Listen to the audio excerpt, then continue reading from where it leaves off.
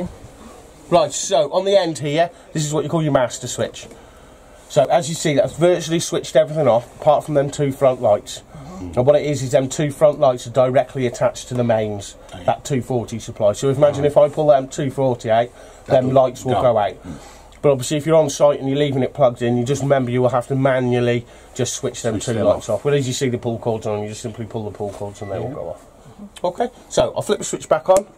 You notice, so that powers up all the rest of the van for you. I mean, this light was on then when you got that, when you said the first 2 was on. This one Yeah, was on this one is because it's on this switch here. Yeah, right, okay. Okay, yeah. so yeah, sorry, so yeah, 240 and then a separate light switch. Just the reason for that is that it's called the entry light. Yes. So when you initially get in, all you've got to do is put your hand above the door and you can switch a light on instantly.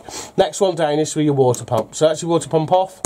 That's your water pump on. Oh, right. It's as simple as that. But as you hear now, your water pump's not running because I've already pressurised up your system. But when you initially switch that on, that pump will always run until you've primed the water system up. So as I say, cold tap, hot tap, once it's full, that water pump will silence then for you. And it will only kick in now when we're asking for water.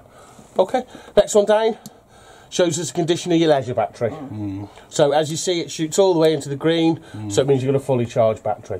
So this is for when you're on a site where you haven't got any electric, you're just running off that 12 volt supply, and at least you can keep an eye on your battery level. Obviously when you are in that situation, you literally would run with 1 light on, because obviously once you've drained that battery down, if you've got no power, you can't recharge back up that system.